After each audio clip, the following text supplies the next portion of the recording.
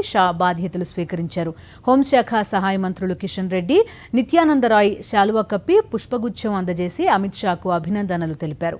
బాధ్యతలు స్వీకరించిన అనంతరం హోంశాఖ ఉద్యోగులను షా పరిచయం చేసుకున్నారు. గుజరాత్లోని గాంధీనగర్ నుంచి తొలిసారి లోక్సభకు ఎన్నికయ్యారు అమిత్ షా. గతంలో మోదీ హయాంలో గుజరాత్ హోంమంత్రిగా పనిచేశారు. 2014లో మోదీ దేశ ప్రధానిగా బాధ్యతలు చేపట్టిన అనంతరం బీజేపీ జాతీయ అధ్యక్షుడిగా నియమితులయ్యారు. హిందీ హార్ట్లాండ్ పార్టీగా ఉన్న కాషాయ దళాన్ని వరుస విజయాలతో దేశవ్యాప్తం చేశారు. 2019 సార్వత్రిక ఎన్నికల్లో బీజేపీ 300+ స్థానాలు కైవసం చేసుకోవడంలో అమిత్ షా కృషి అత్యంత కీలకం. ఈ నేపథ్యంలోనే ఆయనకు కేంద్ర హోంశాఖను అప్పగించారు ప్రధాని నరేంద్ర మోదీ.